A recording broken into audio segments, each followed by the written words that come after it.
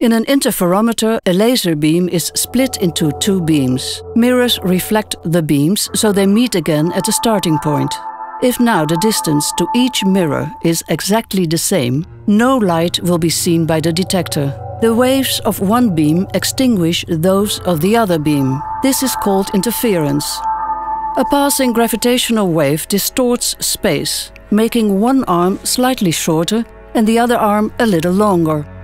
The light waves do not cancel each other anymore, and we now measure a tiny signal in the detector.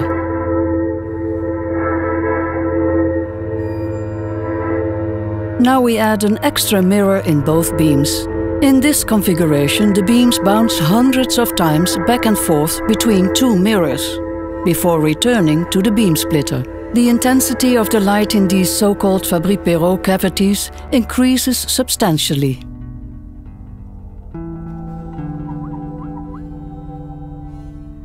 The cavities boost the interference effect a few hundred times. The sensitivity is further increased with two additional mirrors, which recycle the outgoing light into the cavities, and with a so-called mode cleaner, which removes disturbing noise from the laser beam. The light power in the cavities is increased to hundreds of kilowatts.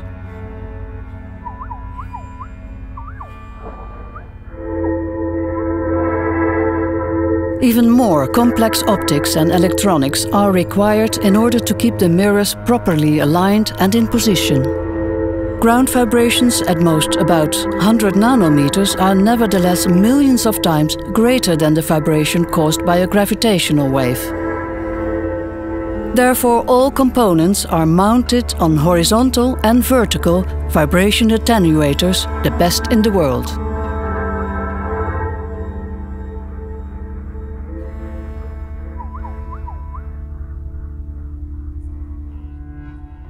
While the ground is trembling, the mirrors and beams feel nothing of it, thanks to the super attenuators.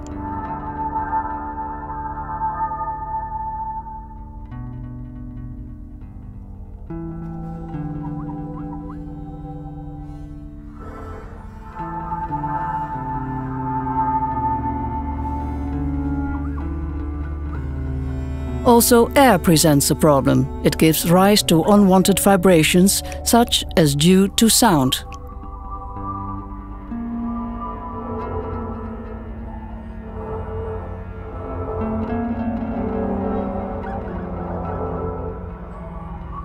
Four so-called cryogenic traps provide an ultra-high vacuum quality.